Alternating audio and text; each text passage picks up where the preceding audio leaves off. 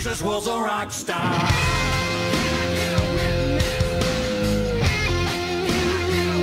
He brought the... So if you would just pray with me, say, Jesus, help me to be what you want me to be, do what you want me to do, because people without you go to hell.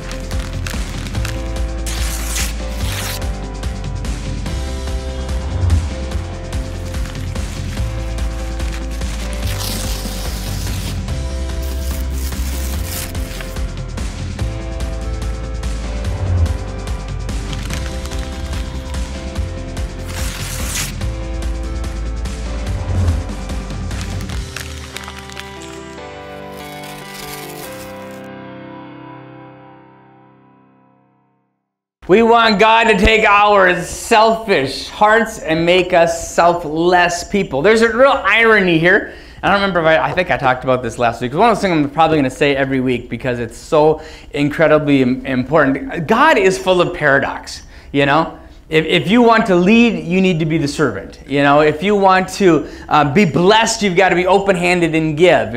God is just full of things that are counterintuitive. And this Selfless series that we're doing right now is a little counterintuitive because the most selfish thing you could ever do in this world is to be selfless. Because when you are selfish, you never quite have enough. You're always living to get that little bit of more. But when you get to the place where you become like Jesus and you become selfless, that you're like, I'm going to bless you before I bless myself. It's the fish love that we had last week. Wasn't that cool? My little rabbi friend, I should show that video every week this week. The more you watch it, the deeper it gets. But so much but the thing that really I found the most profound about that video, now I wish I had it in the sermon here, was he said that the real love is when you put some of yourself in that other person, and because everyone loves themselves, now you have a love for them because you poured yourself into them. And that, anyway, it's just really kind of neat. But so much of love is fish love that we call love. In other words, we kill the fish, we eat the fish. Anyway, it's really good. But selflessness is the most selfish thing that you could ever do, because then you are just free. You get to bless other people. You get to pour out, and then that is more satisfying than all of the stuff you could buy for yourself, all the time that you could spend on yourself. What you do for somebody else and the joy that brings is better. It doesn't seem like it at first, and therein, again, is God's paradox and wisdom. You know, you can boil all of wisdom down to one principle. And that principle is giving up something you want now for something better later. It's wisdom not to sin. Well, you want that sin, you want that thing right now because you want the blessing of God later. I challenge you. I've tried to think of some kind of wisdom that didn't come down to that one principle. That if I give up something I want now, I get to have something better later. And that's what we're doing here. It was the selflessness. If you think of some wisdom that isn't that, let me know, because I have yet to find one, okay? And I very well could be wrong. But so much of lives is chasing after something that we want.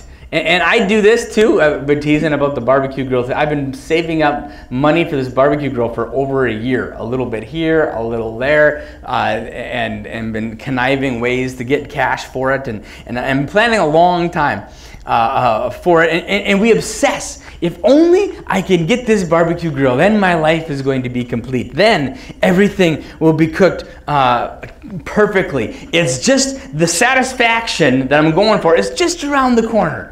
I'm going to be able to set that dial and it's going to be smoked perfectly. And just around the corner there'll be that something that's going to make it all happen. And we alluded to this last week. Man, as soon as I'm done with college, then life is going to start. Everything is going to be great. As soon as I get married, well, then everything is going to be awesome and it's going to be easy. But around every corner, around every new boat, around every new barbecue grill, around every new job that you're going for, as if you are living a selfish life instead of a selfless life, you get around that corner, you reach that mountaintop that you thought would be the pinnacle of everything, and you look around and it's just not enough. Culture says gratify yourself, indulge yourself, and treat yourself. That's what our culture says to do. All of advertising is to make you bigger, better looking, and happier, right? But Jesus has a different perspective, and this is God's wisdom that is counterintuitive, but if you can do it, you're going to live the happiest life. And that is deny yourself. Deny yourself. Pick up your cross and follow me. Because when you deny yourself and you pour your life into other people and the ones that Jesus loves, because the selflessness is happiness. I have to check something here. It's possible that... Oh no, this is the right sermon. Okay. Sometimes I work on a few at a time and then I forget what I'm doing. But this is the right one. Okay.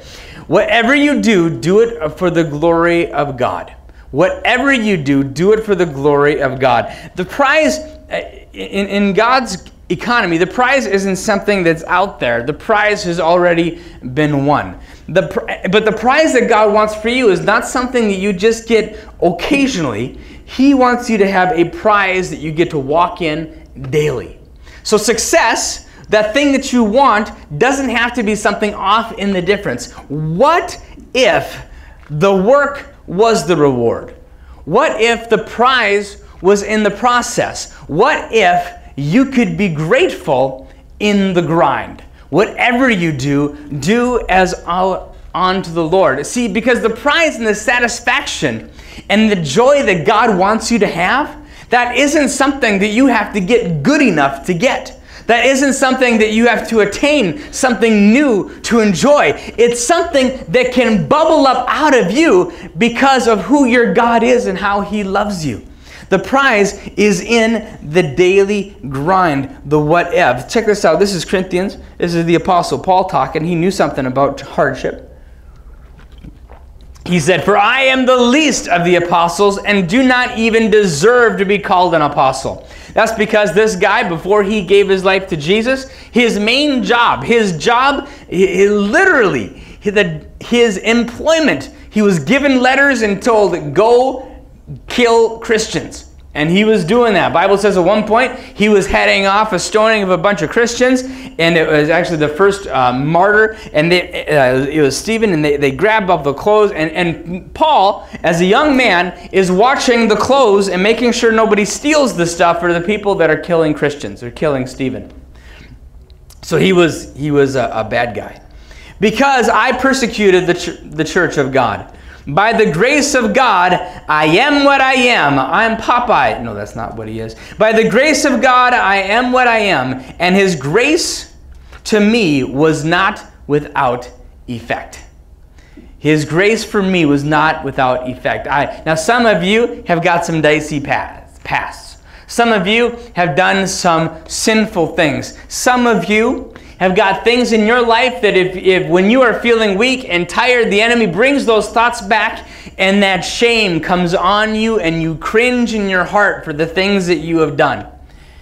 The Apostle Paul cringed when he looked over those coats as Stephen was being murdered. He cringed when he was so violently venomous against the church of God. But the cool thing is when you've got something that you are saved from, when there is a revelation in your heart that God saved you from something awful, well, His grace is not without effect. It actually has incredibly hard effect. When you don't have to do really super bad stuff. My wife, I don't think, has ever said a bad word except at me that one time. I think she was in Norwegian. But even if you have lived a nicer life than most, the reality is that your sin is still deplorable and that you deserve God's wrath The wages of sin is death. You only got to sin one time to deserve God's wrath. And so it's available to all of us, and it doesn't have to be without effect. So what effect did it have on Paul? What is the thing that this grace and Paul realizing that I am saved from so much, I am such a deplorable, I am saved from so much, what effect did it have? These next 7 words are amazing. No, he says, I worked harder than all of them. When he was saved, he's like, God, I can never repay you. And if you listen to me praying, that works its way into my prayers pretty often when I'm praying at the end of the service. God, I can never repay you. There is no life I can give you that will even begin to repay what you did for me, Jesus. You loved me when I was not worth loving. And Jesus, you came for me. So God, I take my life and I give it to you completely. You own my hopes, my dreams, my past, my future, my success, my failure. I am currency in your hand to be spent, God. I worked harder than all of them. Sometimes, if you are feeling lazy and not wanting to do anything about God, the problem is you don't realize just how saved you are. You don't realize just how much you needed the grace and the love of God. Because when you get that in your heart, the grace and the love of God, and it's not without effect, you will work harder than all of them. But yet not I, but the grace of God that was with me. That's where the passion comes. You know where the joy of the Lord, the Bible says the joy of the Lord is your strength. You want to know what that joy of the Lord is? I deserved hell, and I get to be in heaven forever with my Jesus. I remember one time I was walking into reading class. I think I probably had too much caffeine that day because I learned to drink coffee at 12 years old. I was also fully grown in the 6th grade. And so I was a big 6th grader, and my doctor told me I wasn't growing anymore, that he measured my elbow and to know I would be 5'5" for the rest of my life, which is a giant in my family if you've seen my mom and dad. They're not here. It's not giant, but anyway, my brother's the giant of the family. He's 5'6", okay, so that's how that is. I had a point, I have no idea what it was. Oh yeah, I started drinking coffee when I was 13 because I was trying to keep up with my 19-year-old cousin who would come home at 2 o'clock in the morning and then go out and paint houses the next morning. And one time I fell asleep we were painting a deck, and I had this steel brush, and I was steel brushing the deck, and I put my head down and I fell asleep on the deck while steel brushing with the steel brush as my pillow. So that was 13-year-old Scott. But I started drinking coffee early on, and so what my habit is I would get up early in the morning, I would make the coffee the night before, and I would put it in a glass thermos, and I would have it by my bed. And then my alarm would go off at 5 o'clock because I would pray and read my Bible before I went to school. And it was perfect because overnight the coffee would get to that lukewarm temperature where it's not quite gross yet, and you can drink it really fast. And so I would pound down a thermos of coffee as quickly as I could so I could get all juiced after praying and reading my Bible. Well, I came into reading class one day, and my teacher stops me and says, "Scott, how are you so happy all the time?" And without missing a beat, I said, "Well, Jesus died on the cross for my sin. He rose from the dead, and I get to be forever in heaven with him." Oh. He was like, it was Jesus caffeine. We should call it prayer juice because it helped you pray more. Anyway, but that is where the passion comes. When you really know, when you feel the grace that He has given you, when you are a murderer of Christians, and the grace comes, when you are somebody that has done things that needed forgiven, man, you'll work harder than anybody else. You'll work harder than anybody else. Not I, but the grace. But that's the grace. The grace of God that was with me. Now, Paul, he knew sacrifice. He would be shipwrecked. He would be beaten. He was stoned. One time he was stoned so badly they thought they killed him, and either God raised him from the dead or they just didn't check him good enough, because after being stoned he got up and walked away. I mean, he knew. He was imprisoned. He was shipwrecked. All of these things. So Paul, it'd be fun to talk to Paul, sit down, and if we're sitting by a campfire, some of you guys going camping this summer. I hope to do more camping this summer. And sitting around the fire, he'd be drinking wine, and I'd be drinking a Diet Coke, because in the Assemblies of God we can't drink. But we were sitting around, and while other, we're talking and say, Paul, what was it that made it that you were able to evangelize so much of the world? I think he'd lean over and say, while some of the other guys were sleeping, I was strategizing. I was just thinking how we're going to get the gospel out more.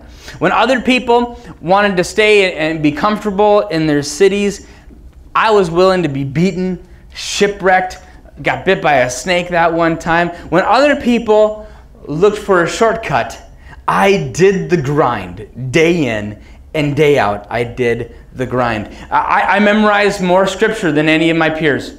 I could just quote the Bible, and I did kind of write most of the New Testament, so that's pretty cool. When I went to prison, I didn't get depressed. I just thought, the Philippians haven't heard from me a while. I'm going to write the Philippians a letter. Every circumstance that Paul went in, he was grateful because he carried that grace with him. He carried that revelation that I was lost and now am found. I get to be in heaven forever with my Jesus. And so he worked tirelessly, not out of a sense of legalism, not out of a sense of insecurity that I got something to prove. He worked tirelessly because his Jesus died for him. And his life was Jesus' to spend.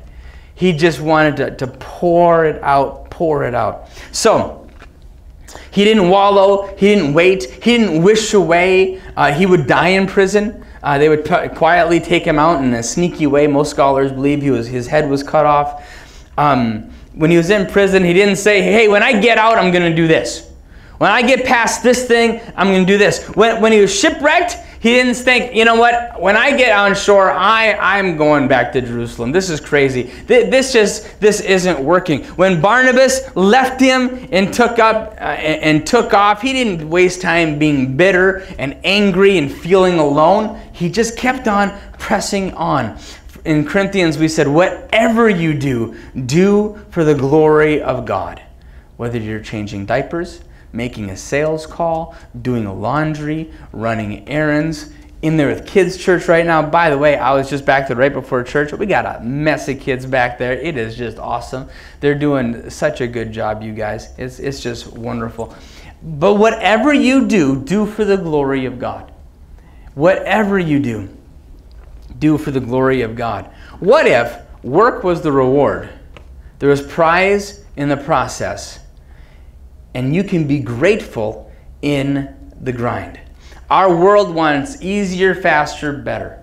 We want that shiny new thing. And we get distracted. And we look for a life of ease. We talk about that a lot in our house. A life of ease. There are 3 enemies of the true reward. Again, what's the true reward? It's that joy that bubbles up. And you work hard, not to attain nothing. It's just because you love your Jesus, and it drives. And fun way to live too. Fun way to live. The pillow. There's 3 things we're going to look at. Number 1, the pillow. There is seduction in comfort.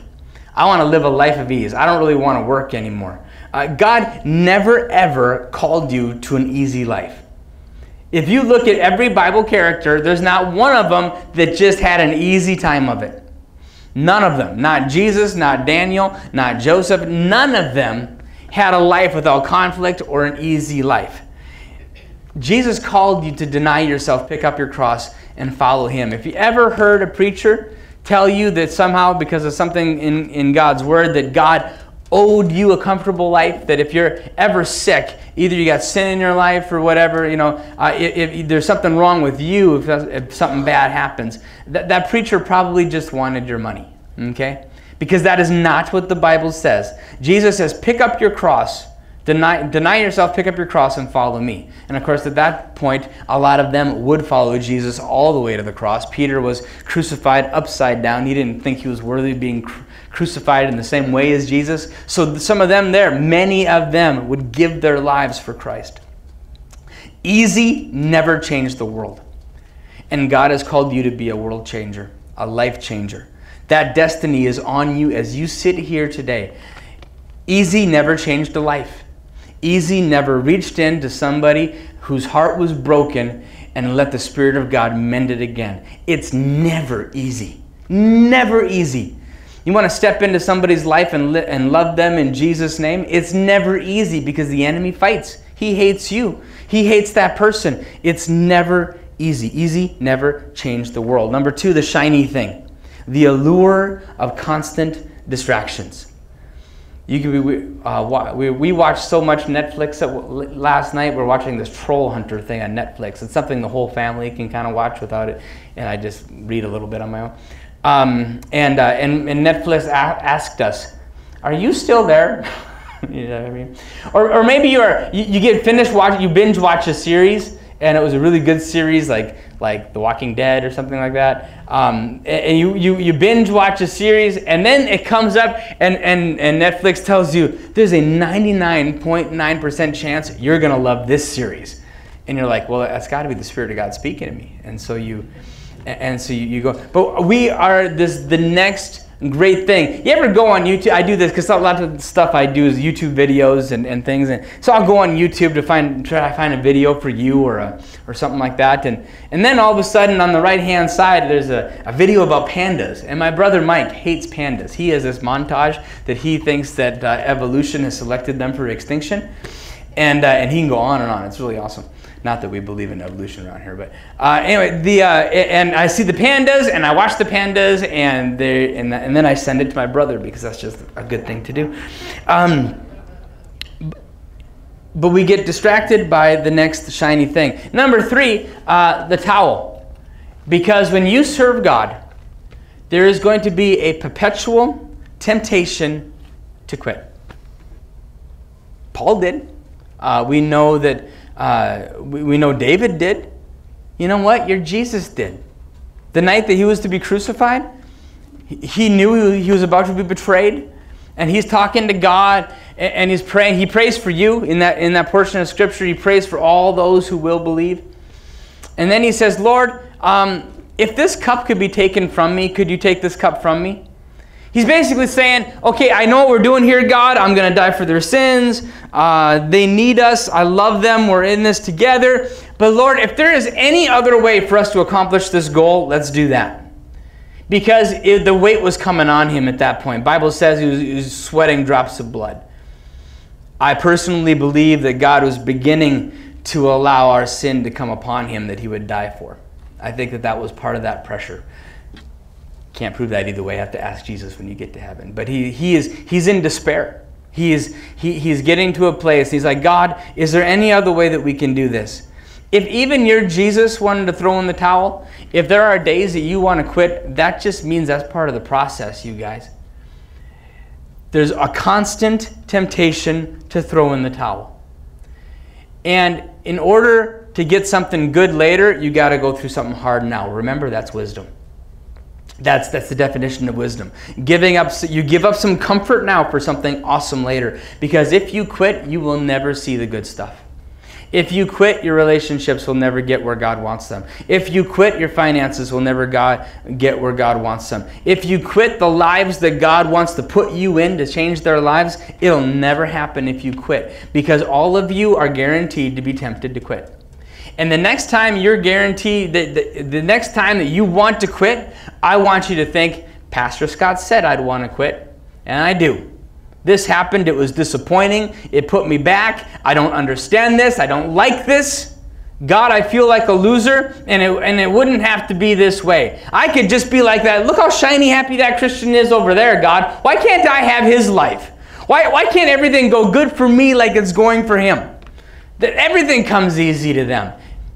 God, I just want to quit. Lord, this isn't fair. You gave him that blessing, that benefit. He can talk to anybody, and it's just so great, God. Why couldn't you make me like that? I'll show you, God. I'm not doing this anymore. I don't deserve this. I didn't sign up for this. All of these are things that have gone through in my mind. All of these are things that the enemy at some point in time is going to press into your mind. But let me tell you this, and this is super important. The only way you can screw up this Christian walk is to quit. That's the only way you can screw this thing up. Whoa, what do you mean, Pastor? Well, you can't sin big enough for God to forgive you, can you? There's no sin. No matter who you are here today, there is nothing that your Jesus won't say, I love you, I believe in you, and we're going to get through this together. You can't find that sin because it doesn't exist. So you can't out-sin him. Well, God's calling me to do, the only way you can fail in the call of God in your life is to be disobedient. Because, and this is how I've learned to encourage my heart. I consider myself a three-talent guy. I'm not without talents. I do have some things that come easily to me that are harder for other people. But I'm never the smartest guy in the room. I'm never the most talented this, that, or the other thing. I've always considered myself to be a three-talent guy. And so if you ever see something working for me, what it means is that God took my 3 talents and he multiplied them. Because I've never been the sharpest one. My best trait, if I have one, is tenacity and being too dumb to stop. It's to push on. I have more stories of failure than most. You bring up the topic, I can tell you how I've screwed that up 10 times. Or I can also tell you how I did my very best and I still wouldn't know how to do it better. See, I personally believe that God strategically leads us through failure. I think that sometimes he takes you and brings you into it and brings you out of it. And on the other side of eternity, he's going to tell you why. I really believe that. Obedience is all God needs from you. That's all he needs from you. You want to make your Jesus smile? It's obedience. He's not keeping track of how many people you get saved. He's not keeping track of how much money you give or this. All God wants from you is yes. You say, oh, Pastor, but I sinned and I failed and I fell down. Well, don't quit. The only way you screw it up is if you quit. Because he will take you back every time. Own your failure, grab it, and run right back to him and say, God, I failed, take me back again. And just don't quit. Because his grace is sufficient for you. It was never about your abilities. It was never about you. It was always about you needing salvation. Jesus dying for that salvation. He steps into your life. He saves you. He makes you clean. And then he creates in you who he's always intended you to be. And you get to live the passionate, awesome life that is being grateful in the grind. So don't throw in the towel. God wants you to follow. Somebody said, anybody going to a graduation ceremony this spring, I mean? What was it? Follow your passion. Find something you love and find a way to make money at it. Well, problem is, a lot of times it don't work out that way. Sometimes you do something that you don't like.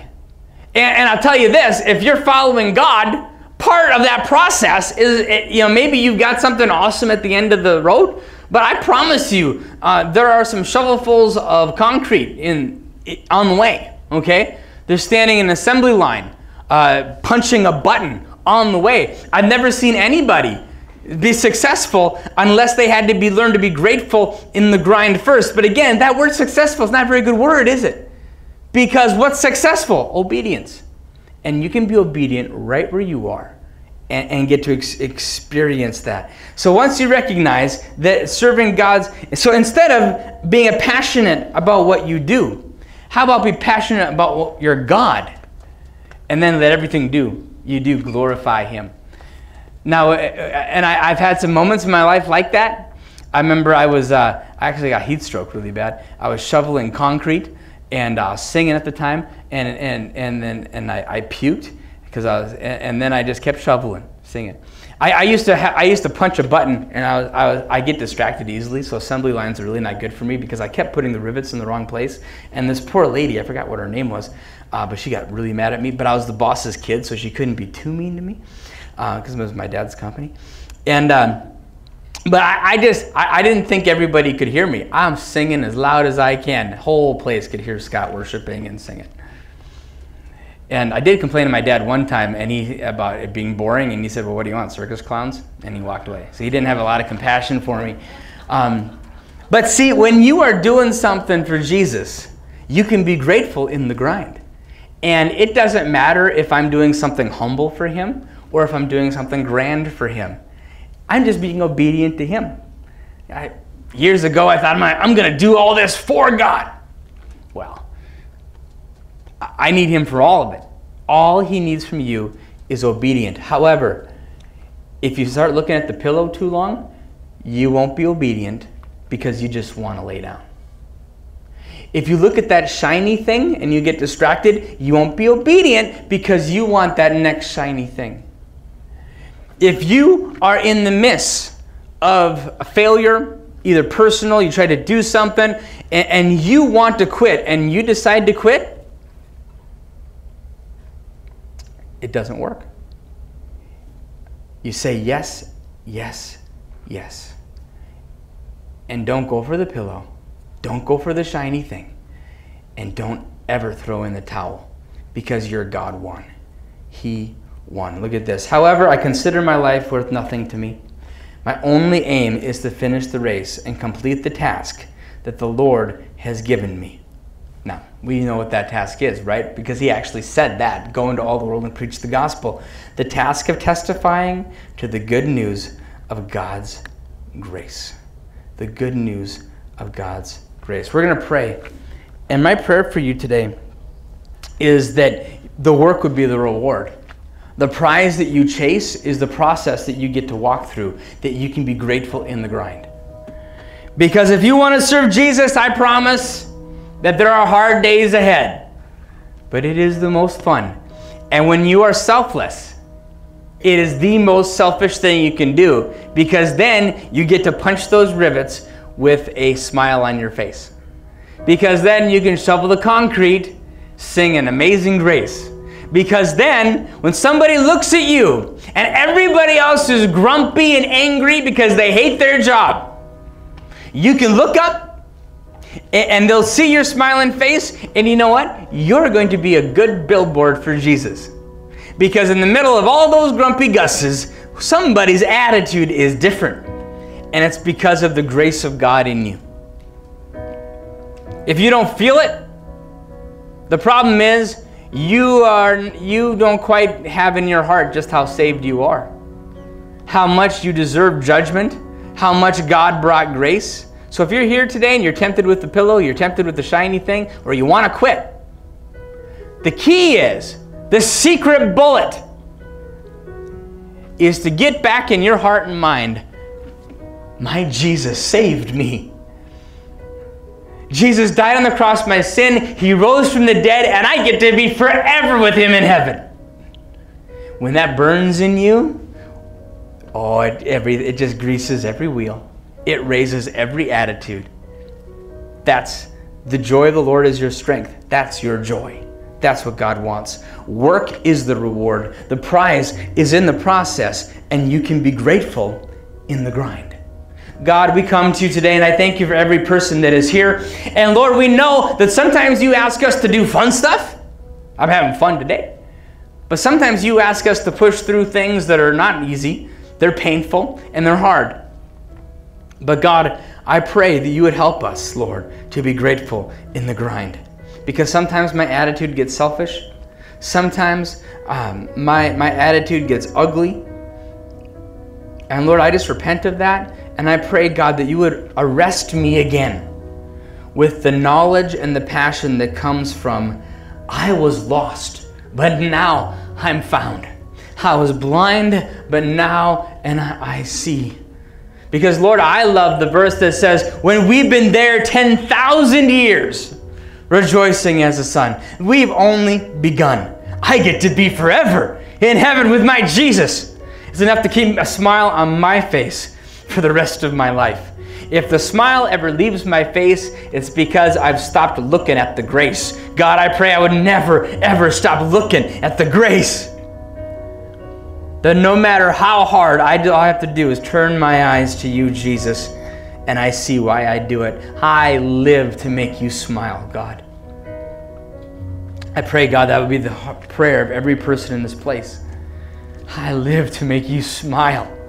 I live to make you grin, God.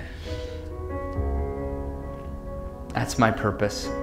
In Jesus' name, we love you, Lord. Amen. Jesus was a rock star.